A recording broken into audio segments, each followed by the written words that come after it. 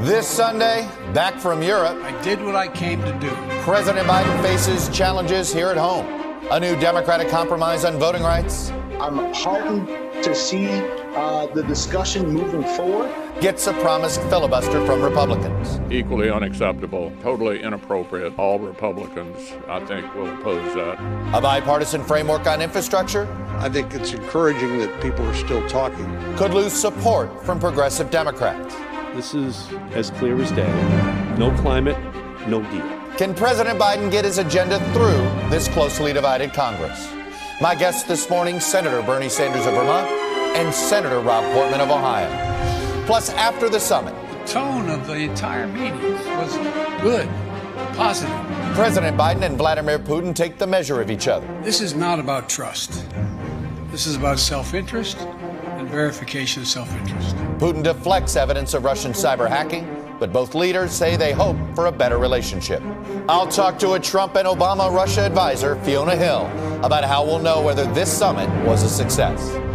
And for the third time, Obamacare survives a Supreme Court challenge. The Supreme Court has just ruled the ACA is here to stay, signaling the likely end of the Republicans' decade-long efforts to kill it. Joining me for insight and analysis are Washington Post White House Bureau Chief Ashley Parker, Democratic pollster Cornell Belcher, PBS NewsHour Chief Correspondent Amna Nawaz, and Republican strategist Brad Todd.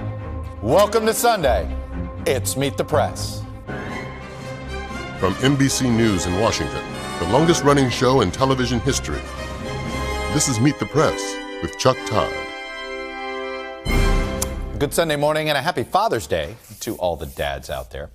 After a largely successful week of meetings with foreign leaders in England, Belgium, and Switzerland, including the much-anticipated summit with Vladimir Putin, President Biden came home to find his domestic challenges waiting for him.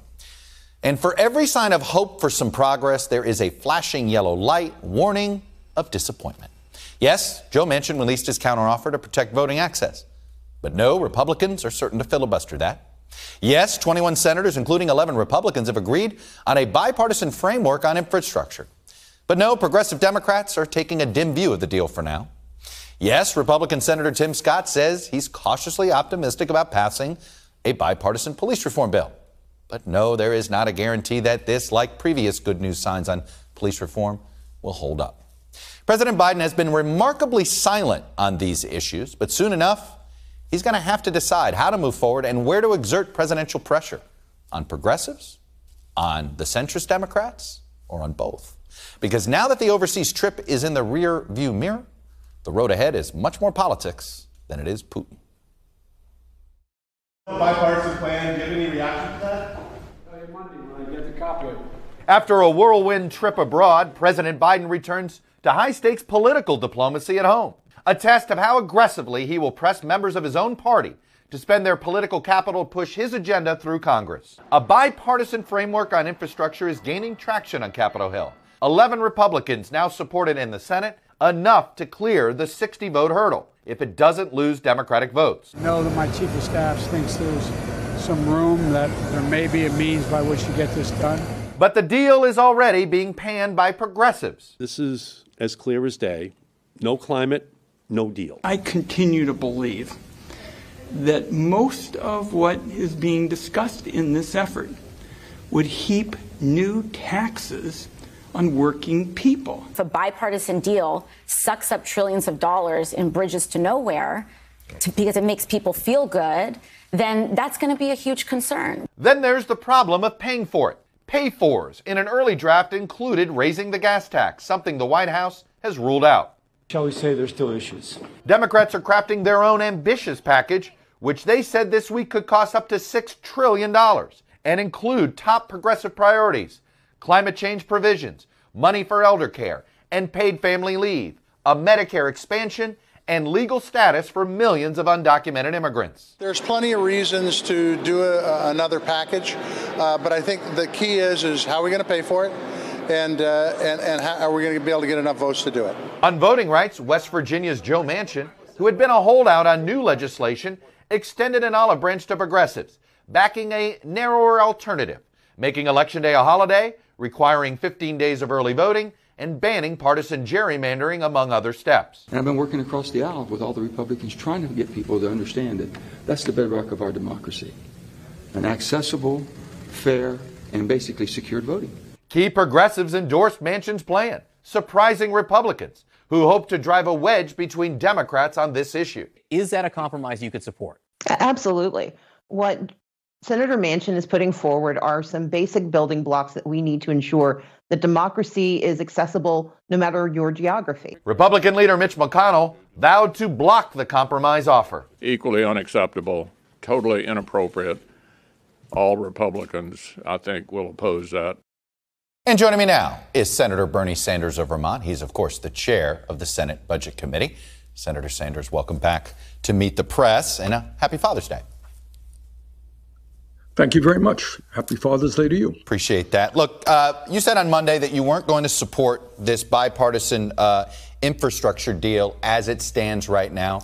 What would it take for you to support this deal, particularly if President Biden starts to sign off on it? What would it take, even if you don't love it? Well, Chuck, look, what we have got to do in these budgets is address the crises facing the American people. It is true that our roads and our bridges and our water systems and our wastewater plants are crumbling, and we need to invest in them. As I understand it, the so-called bipartisan plan really only provides about 25% of the money that the president asked for, about $580 billion. But the point goes beyond that. The working people of this country understand, Chuck, that for decades we have ignored their needs while the very richest people in this country have become richer. So we have a situation right now where people throughout this country cannot afford childcare. Elderly people cannot afford hearing aids or dental care. We have a disaster in terms of climate impacting this country right now. How do you go forward right now in this moment in history and not address the terrible climate crisis that we face and transform our energy system? How do you not deal with housing when 18 million families are spending 50% or more of their limited incomes on housing?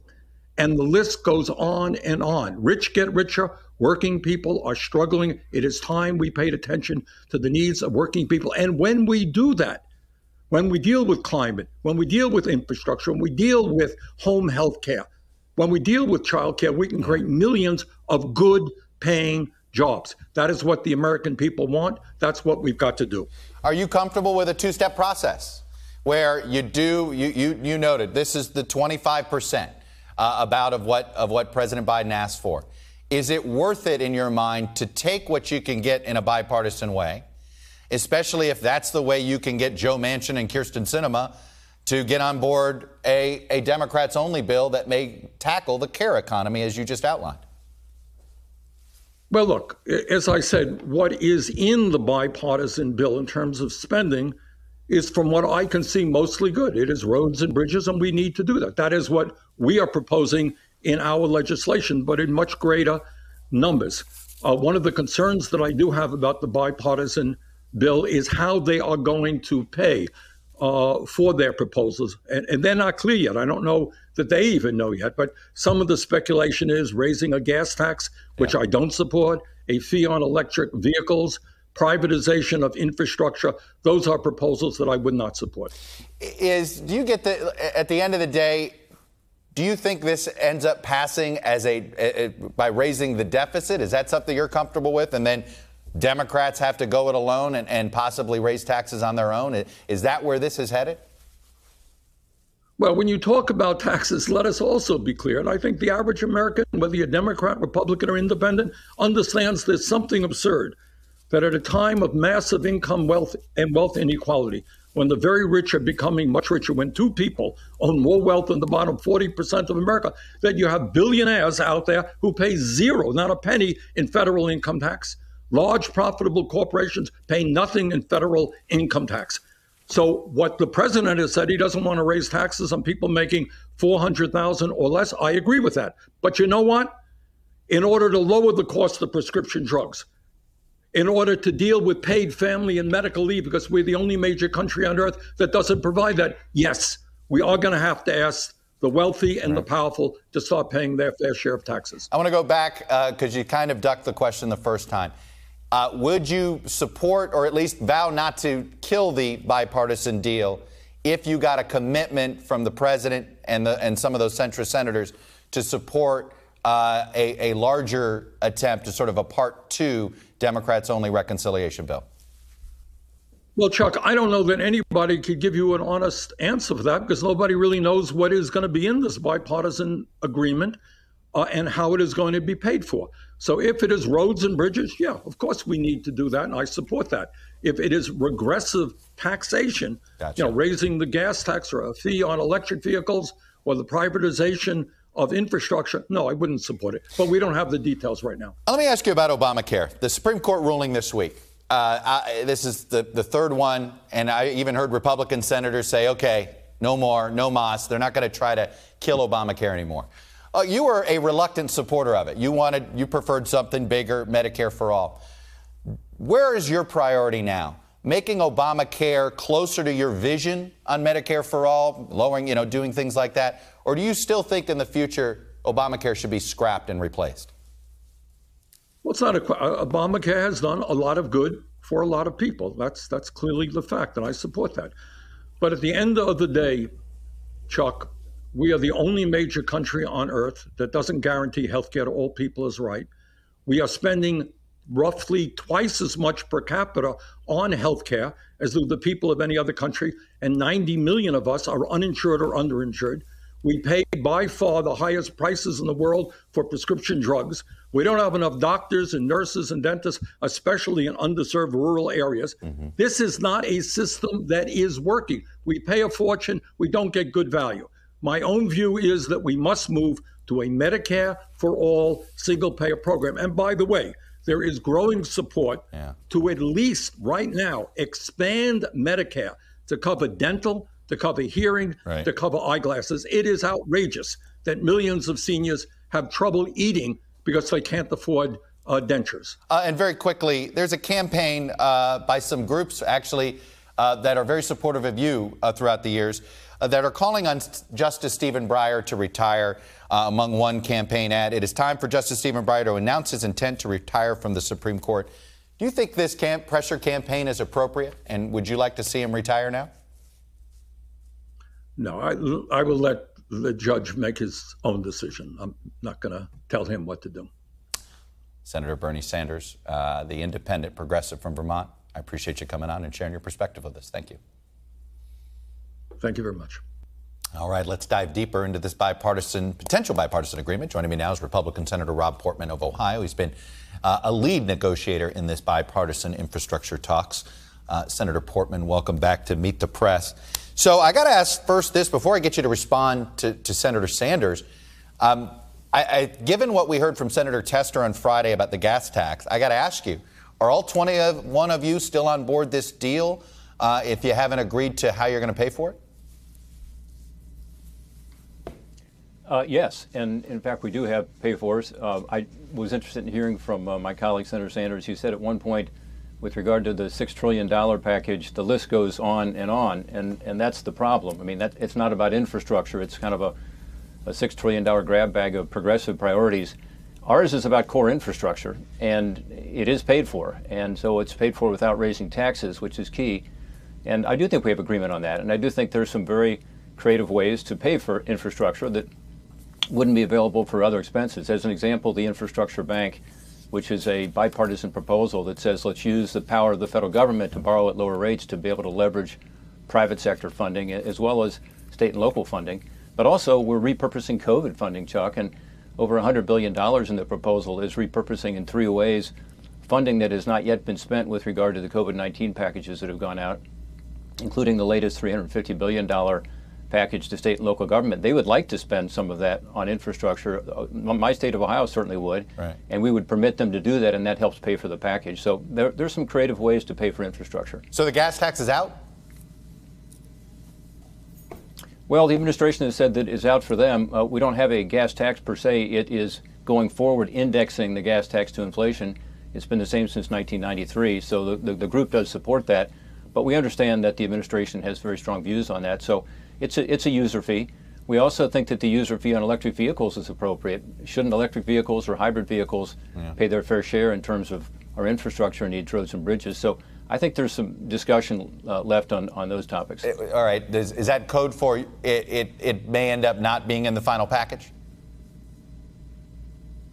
Well, it may not, but the administration, therefore, will need to come forward with some other ideas without raising taxes. What we don't want to do is hurt the economy right now as we're coming out of this pandemic by raising taxes on working families. And that's frankly what's done in the $6 trillion package. It's the largest tax increase in American history in addition to this huge spending. So it's important that we have pay-fors, but we don't want to raise taxes. Well, let me ask you this, and this is, why shouldn't either Jeff Bezos, the individual, or Amazon, the corporation, be contributing more to our infrastructure? Well, they should be paying taxes, and that's actually part of our proposal, too. We have about a $63 billion pay-for that is helping to close the tax gap. That assumes about a $40 billion investment in the IRS, including, by the way, in better taxpayer service, which is really important right now, but also in enforcement. And let's be sure that we're closing that tax gap. We don't want to do it in a way that's too intrusive in the lives of Americans or in small businesses. But I think that's a good sweet spot, kind of a compromise. The administration talked about a $700 billion fund there. That really is not appropriate in our view, but there's a bipartisan agreement on helping to close that tax gap. I am curious, though. It does seem as if all the pay-fors, there's this big list, and yes, you called it creative ways. The average person looks at it and says, this is accounting maneuvers. This is only going to increase the deficit. And it seems like there seems to be comfort that, okay, let the deficit go up if it's for infrastructure. Is that where your head is? Is that where this is going to end up being? No, absolutely not. I would disagree there, Chuck. I think when you look at infrastructure, you have to think about what it is. It's long-term investments. As an example, we've got a bridge over the Ohio River in downtown Cincinnati, where I am, that has been in need of repair for a couple of decades now. It's about a $3 billion project. It's going to take a long time to do it, probably 5 to 10 years, and it's about a 50-year project, we hope. In other words, these hard assets will last for many, many years. So you finance that differently, just as you would in your business or your family. So this is supporting long-term investments to increase our productivity as a country, to increase our competitiveness. Right. All the economics of this work well for our long-term economic growth, and that's what this is about. So it's something that can be paid for differently and has been traditionally. I mean, traditionally, we have allowed the federal government to provide relatively low-interest loans that get paid back. And that's what we have in the proposal, the so-called infrastructure bank, which is a revolving loan program. Much is being done right now with regard to things like water infrastructure or the grid. Of course, the ratepayers themselves will pay that back. So it is a way to pay for it, not going further into deficit, but understanding that these are long-term capital assets that we need to do. By the way, we don't get good marks on our infrastructure in this country, and we're losing out to other countries in terms of our competitiveness. So it's important to do it. There are many Democratic activists whispering in the White House's ear going, don't trust the Republicans. Mitch McConnell's going to pull the rug out from under them. And suddenly you think you have 11 Republicans and then the deal dies or this is being dragged out. How committed is this group of 11 Republicans to stick and buy this deal, even if Mitch McConnell says he can't vote for it? I think we're absolutely committed to it, and I think there's a number of others as well on both sides of the aisle. Last week I heard from a lot of my colleagues saying, I just need to look at one other issue, can you do this, can you do that? But there's a lot of interest in having a bipartisan proposal. And Chuck, this is growing the vote from the middle out. So I think, unfortunately, that's where we are right now in Congress, is that it's more likely we'll have success in doing that. You recall at the end of last year, we did the same thing with regard to a COVID-19 package, which helped to get that final package done at the end of the year after really almost a year of no activity on something that was really necessary. This is the same thing. Right. Everybody wants to do infrastructure. President Trump had a $2 trillion package that he was proposing. President Biden proposed one in his campaign. And by the way, this helps President Biden keep that pledge of having an infrastructure package, but also to keep his pledge of doing things across the aisle and getting something done. Well, speaking of building something from the middle out. I want to ask you about Joe Manchin's idea on voting reform. He put out a blueprint and a memo, 5 bullet points. They look fairly reasonable. I'm curious what you think. Make Election Day a public holiday. Mandate at least 15 days of early voting. Ban partisan gerrymandering. Require states send absentee ballots to eligible voters. And require voter ID, but including things like utility bills. Is that a basis to start a conversation in your view? Well, first of all, I appreciate what Joe Manchin is doing here. He's trying to find some middle ground. Unfortunately, what he does is what the larger bill S1 does, which is it takes the election system in this country and federalizes it. So it's a federal takeover of our election system. And as you know, under the Constitution, the states are given that power. I don't, and you know, only in I mean, extraordinary circumstances. Yeah, wait, only because there's usually a baseline. It would be telling my state of Ohio that federal government tells the state how to spend transportation money sometimes. Well, that's true when there's federal money provided for that. In this case, what he's saying to the state of Ohio or your state of Florida, we're going to decide how redistricting is done. We're going to take it away from the democracy, in effect, which is right now in Ohio, you know, our state legislature makes that decision. These are elected representatives, and he wants to take it away and make it a federal responsibility through some kind of a commission. But even provisional voting. I mean, he says that if you get a provisional vote outside of the precinct, you know, you have to include it. Well, that's a state rule, you know, that some states allow and some don't. Mm-hmm. So the bottom line is we should make it easy to vote in this country. We should also make it hard to cheat. I'm proud of our Ohio election system, and I think they do a very good job. And it's based on a bipartisan approach because we have Democrats and Republicans at every election board in every county. And why take that away from the state of Ohio? So that's the concern about what Joe's trying to do. Although, again, I appreciate he's trying to find that middle ground, and who knows, maybe something can be done. Senator Portman, happy Father's Day, sir. Appreciate you coming on and sharing your perspective. Happy Father's Day to you, Chuck. Thanks for having me on again. Take care. You got it. Coming up, the Biden-Putin summit. Was it a success or was it a mistake? I'll talk to Fiona Hill, a Russia expert and a former national security official under the Trump administration when we come back. Welcome back to Borrow Line from The Godfather. Last week's Biden-Putin summit wasn't personal. It was strictly business. It was less Joe and Vladimir than it was president to president. A brief no-frills meeting between two men who can neither trust nor verify, especially when it comes to Russia-based cyber attacks. So was it a success or was it a mistake? Joining me now is Fiona Hill, who was a top advisor to President Trump on Russia and who was so alarmed by his behavior at that infamous Helsinki summit that she says she considered faking a medical emergency. And you may also remember Hill testifying during Mr. Trump's first impeachment. And she also helped brief President Biden before this trip. Dr. Hill, welcome to Meet the Press. Thanks so much, Chuck. So let me start with this. Instead of trying to ask you to gauge, was it worth it? When will you decide whether this Geneva summit was worth it? What should we watch for to find out whether this summit was a good idea or not? Well, look, I think that's really the right approach, Chuck, looking forward. I think what we'll have to see is whether there are additional meetings at high level. You know, we've heard as we've come out of the summit that there have been some plans for having strategic stability talks. Those are the talks about how we're going to manage our respective nuclear arsenals. The Russians have got a lot of new novel weapons that can sort of hit us in all kinds of unfortunate ways. The Russians themselves are extraordinarily concerned about some of our long-range precision strike conventional weapons, and we have to find a way of talking about them. The old treaties that we've had in the past, the INF Treaty, we've pulled out of. The New START Treaty, we've extended it for a short period, but that has to be basically renegotiated. And the whole nuclear world is much more complex than it was before because we've got China as an increasingly worrying nuclear power on the strategic side. But the main problem is really in cyber, which I think you were alluding to in the run-up to this discussion. And that's where we're going to have to see whether we're able to actually sit down and have some serious cyber talks, not just at the working level, but something that takes it up to try to reach some kind of agreement. So there's some concern that we may have given Putin a new status quo because he amassed troops to the border of Ukraine and he got this summit. So then he pulls them back, but he's still got Crimea. We got him to agree apparently not to kill Navalny, but Navalny's still in prison. You know, did Putin get more out of this than we realize? Well, in terms of the symbolism of having a sit-down with the American president, absolutely, that is a very important win for Putin. But it's not a win if nothing happens out of it. That is just an episodic event, and, he can't take that to the bank for a long time and cash it in. He's got to basically present himself at home as the great statesman, because he himself has to subject his presidency to a re-election. I mean, we keep hearing he's going to stay out until 2036, but in 2024 he's got to have elections as well. He's got to show he's still popular.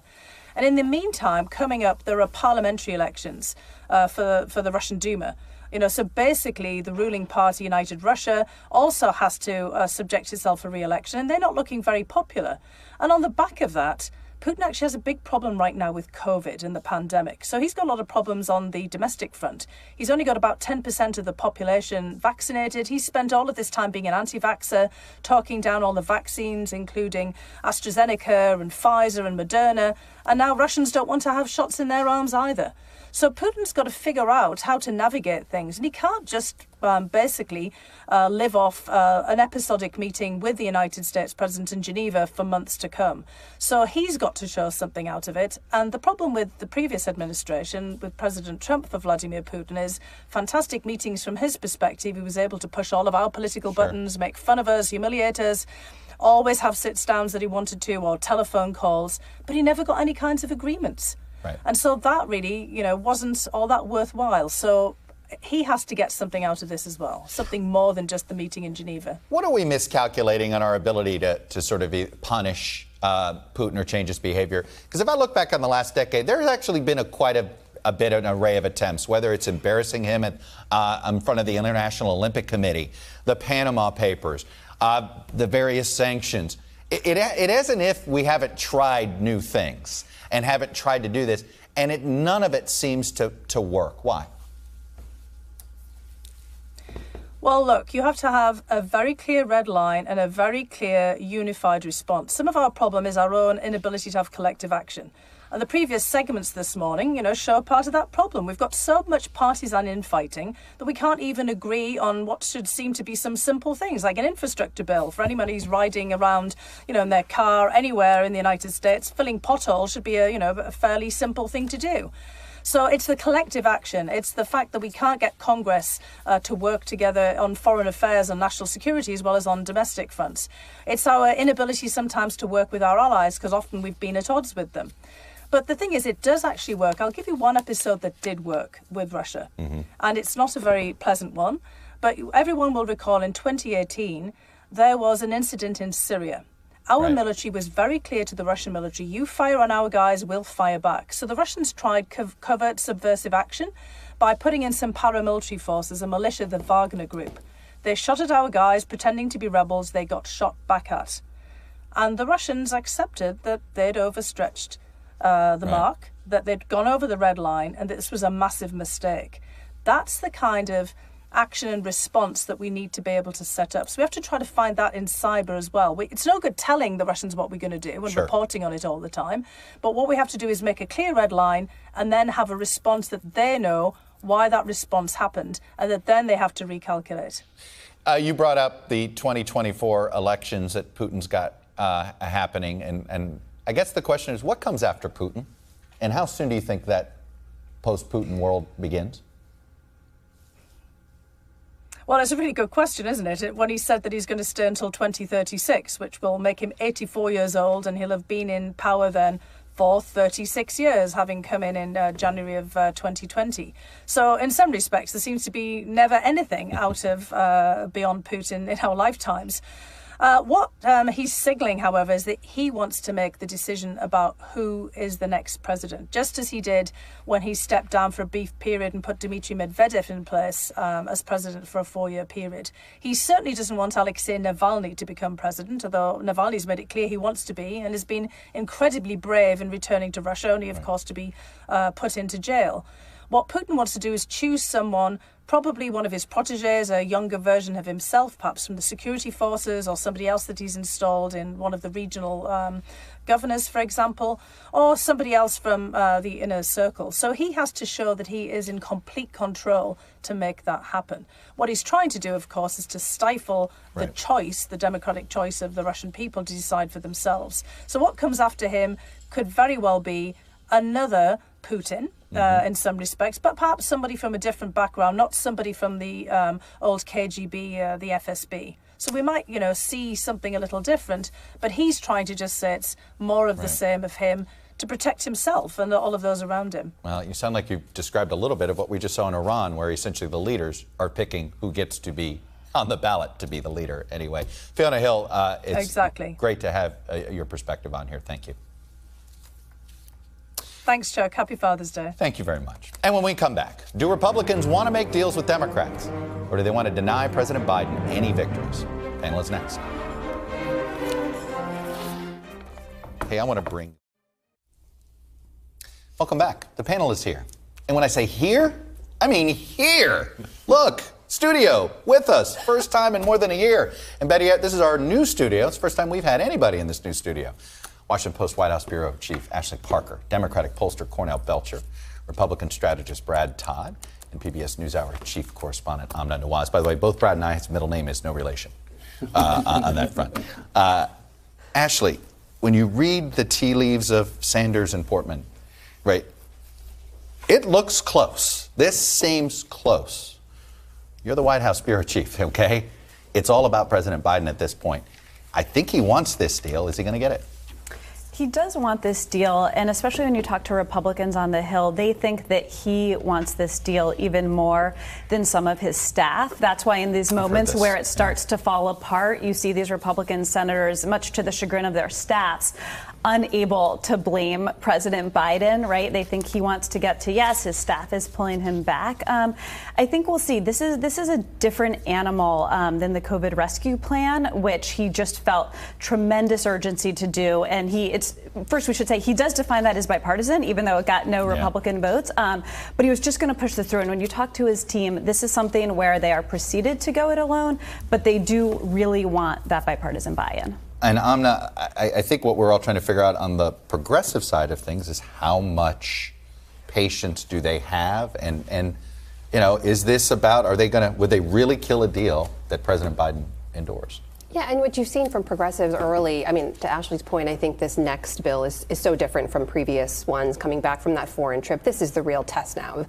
how can President Biden move forward with that promise of bipartisanship, which he campaigned on, right? He said, I can do this. I have the relationships from my time in the Senate to pull this off. You saw progressives say, those first 100 days were actually exceeded expectations with what we expected from this Biden administration. Now there's starting to be some fraying around the edges there, and you're seeing much more of that consternation and frustration growing. This is kind of an issue of just competing ambitions for Biden, though, right? Because he wants to be this president who comes out with the big, bold plans to move America through this time of great turmoil and uncertainty and coming off a global pandemic. At the same time, he has to get things done. So he's at some point going to have to make a choice. Cornell and Brad, let's do this, sort of the political calculations. Cornell, first to you.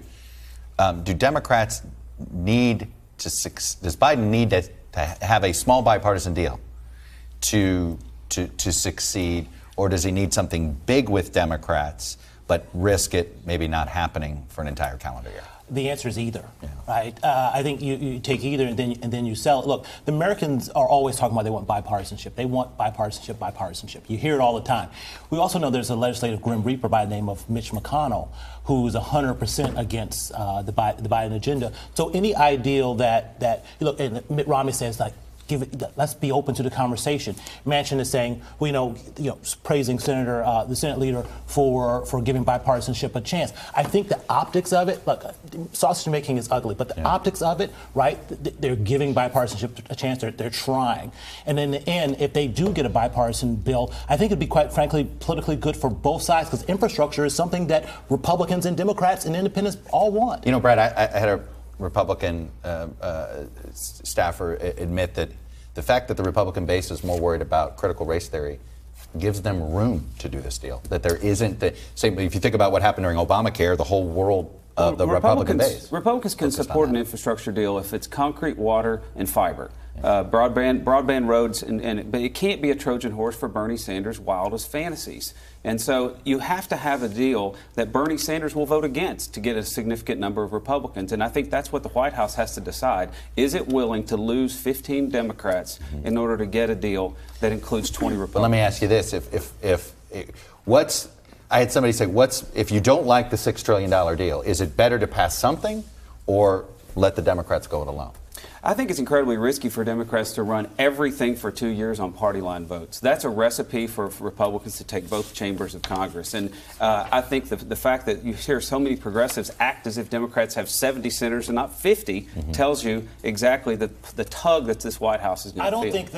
I don't think that if there's a bipartisanship bill, the progressives are going to kill it. Progressives are not going to die. Sanders didn't sound like he was going to kill it. He's not going to kill it. He talked about what he liked. Right, and that's politics. You're supposed to say, I want this, and you hold out until you try to get it. So I don't think that the progressives are going to kill this bill. But I also think at the same time it's going to be hard for Republicans to run in the next fall midterm election with the idea that we tried to block everything that Biden tried to do. And I would also add, I think bipartisanship is incredibly important. As you said, Democrats don't want to do everything, go it alone. But if you talk to some of the Biden people, results are equally as important. And you hear them often say they learned the lessons of the Obama years. And they point to the 2009 bailout package and say, who remembers the 3 Republicans who voted for it and made it? But you maybe remember, Chuck, but nobody else does. And they look at the COVID relief bill and they say there were no Republican votes, but it was checks in pockets, shots in arms, and that's what matters. So that is always in the back of their minds when they're deciding what to do. Can we also say that we saw some movement on Mitch McConnell? I'm not sure this counts or not, but to say bipartisanship is dead after the talks between Shelley Moore Capito and President Biden broke down, and then to come back a few days later and say 50-50 chance, like maybe that's progress. Hey, let me ask a real cynical question for both Cornell and Brad. Had Stacey Abrams attacked Manchin's compromise, is Mitch McConnell more open to it? Cornell, Brad? You should have went to Brad first. All right, Brad. I mean, Woody, I thought it was fascinating that because Stacey Abrams endorsed it, it was like, well, we can't touch it now. I think that's the wrong question. I think Stacey Abrams endorsed it with the intent to kill it. She knows that she has to that it has to die in order for her to get what she wants with S1 through Democrats on a party line vote. I'm cynical. I'm not that cynical. I think she is a good faith. Is that because quite frankly, most of the things in that bill are common sense. And you talked about it. So these are hard things for Republicans to reject, like redistricting. And the senator went on and talked about this takes away the rights of Ohioans. No, even 57% of Republicans want sort of redistricting to be taken away from this partisan games that we play. And look, you and I make our livings from this. The gerrymandering has to stop. We're not even having fair federal elections anymore because incumbents keep winning because we keep gerrymandering their districts. Hey, Amna, you want to circle the Bernie Sanders non-answer on Stephen Breyer? He wanted no part of that. That was a short and direct, said a lot, succinct answer. Yes, yeah, it did. Said a lot without saying a lot. That's what I thought too. All right, God. It was weird. Conversation, exchanges. I don't know what to do. Anyway, as we go to break, I want to remind you all, by the way, that this season's episodes of Meet the Press Reports are available anytime on Peacock. Binge away. Check out our recent shows on extremism, athlete activism, millennial politics, much more. And our final episode is a really good one. It looks at whether the U.S. military is ready for the next war, which could start either in space or cyber. Up next, there were celebrations across the country yesterday marking Juneteenth, which is now a federal holiday. When we come back, how the belated recognition of Juneteenth may tell us as much about our future as it does about our past.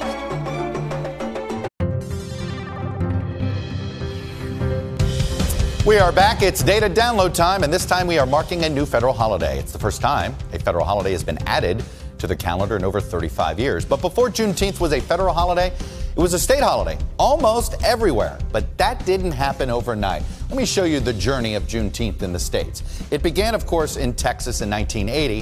Of course, Texas was the first state to acknowledge Juneteenth, which, of course, is their acknowledgement that they were the last state, essentially, to acknowledge emancipation.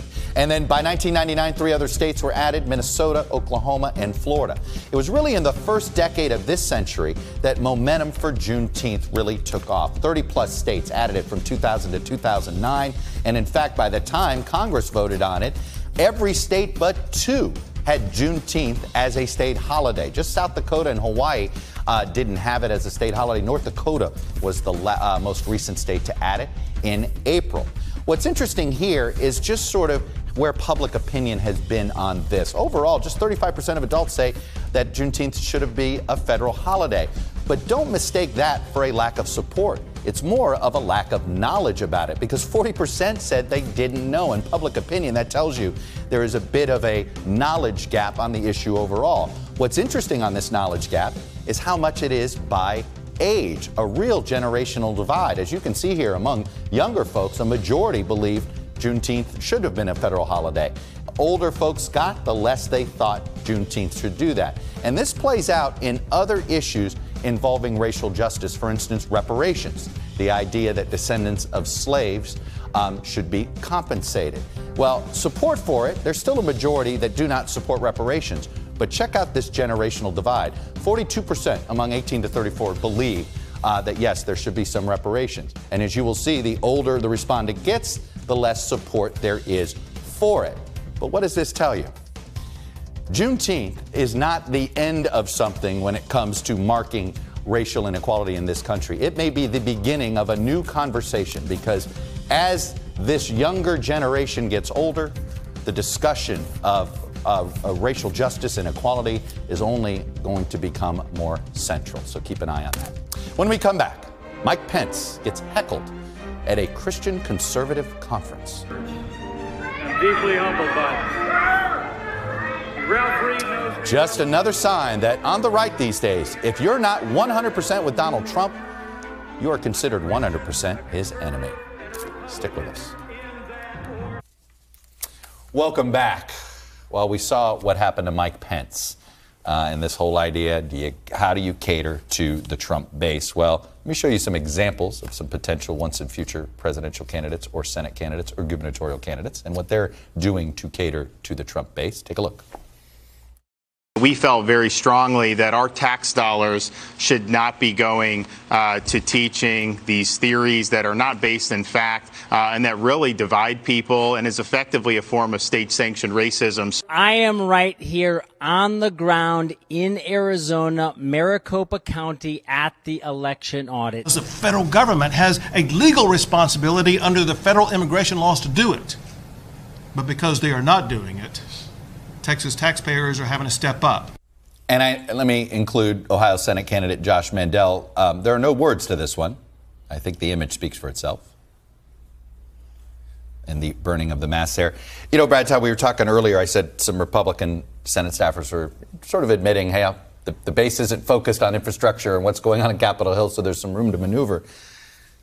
But is the best way to win a Minnesota Senate primary is to go to Arizona for this audit? Like, what is this political theater about? Well, for about 12 years, being outside rather than inside has been far more important in Republican primaries than the ideological scale of right to left. And so you cannot be nominated in a Republican primary unless you can first prove you're going to be a disruptor.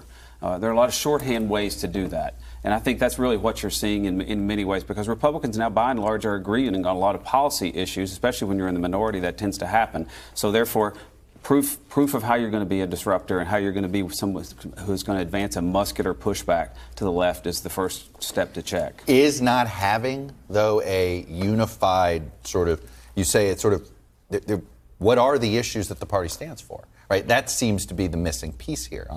Yeah, and specific to this idea of critical race theory, I have to tell you, I just spent some time reporting on this county in Virginia, about an hour outside of Washington.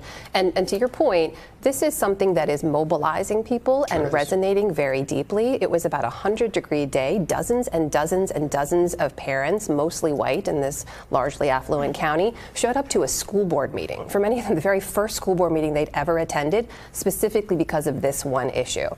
That's important to note, that you mentioned critical race theory a couple times. This is a parent-led backlash at the grassroots level. It's manufactured. No, and it's completely. And then sort of elected seems to have been lit. The fire was lit. I disagree. Yeah. I think it started because parents have had it with the education bureaucracy after COVID.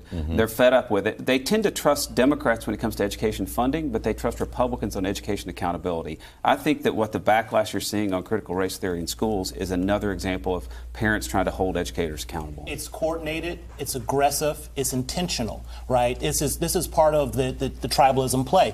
The critical race theory is yet another tool in the racial tribal boogeyman's toolbox to drive and inflame tribalism, which Republicans think thinks helps them in elections. This is Trump 2.0. This is a continuation of this, right? Critical race theory is an arcane sort of ideal. Why is it front and center right now? The same reason that Mitch McConnell attacked Stacey Abrams when she came out for the voting bill. It is racial. It is tribalism. We've seen it grow under Trump, and this is part and parcel of it. And they think this helps ignite their base. There's no way this is not grassroots. And Brad, you know this is organized and is being paid for. But, you know, Ashley, we're not very good at organizing or anything on our side. Like you all are better than us. You know, in 2018, Trump went culture with the caravans, right? It's sort of, and some would argue that there's some similar motivations with it. Democrats went substance with health care, and they won the midterms. Certainly some rural states on the Senate side, you could argue, responded to the immigration message. But is there a risk here that Republicans are too focused on their culture war that they may turn off swing voters? That's definitely possible, but the problem is you have Republicans right now, as they were for the past 4 years, who are just terrified of Donald Trump and him coming out against them. It's unclear how much Donald Trump can affirmatively help, say, a House member get elected, but can he absolutely torpedo them in a Republican primary by showing up and doing a Friday night rally in their state or their home district? Absolutely. And so when you talk about the substance, you know, a picture of them, you know, paying homage to him at Mar-a-Lago going viral can be just as valuable as a plan to reduce the national debt. Hey, Brad, is it bad that Ron DeSantis beat Donald Trump in a straw poll? Is that when I've been waiting? Is he going to? Do you want to be the first person to look like you're beating Trump? I don't know that Ron DeSantis is going to be calling on Mar-a-Lago in the next few days until the next straw poll comes around, if that's what you're asking. Yeah. But that was interesting. I think you're talking about the Western states, the straw poll. You know, straw polls basically are great fodder for all of us in our business, and I don't know they really who mean cares much about of straw anything. polls? Donald Trump cares about straw polls. He cares about fan polls. He cares about a lot of polls, not the accurate ones, but he does care about them. Hey, guys. It's great to have you in the building. Good to be I back. appreciate it. Before we go, you know we love documentary film, and we are once again partnering with our friends at the American Film Institute to sponsor the annual AFI Docs Film Festival. They've got 75 new films this year. You can watch them starting this Tuesday, June 22nd through June 27th. Tickets are on sale now at docs.afi.com, so go check it out. That's all we have for today. Thank you for watching. Enjoy your Father's Day, whether you're a dad or you're with your dad. And we'll be back next week, because if it's Sunday, it's Meet the Press.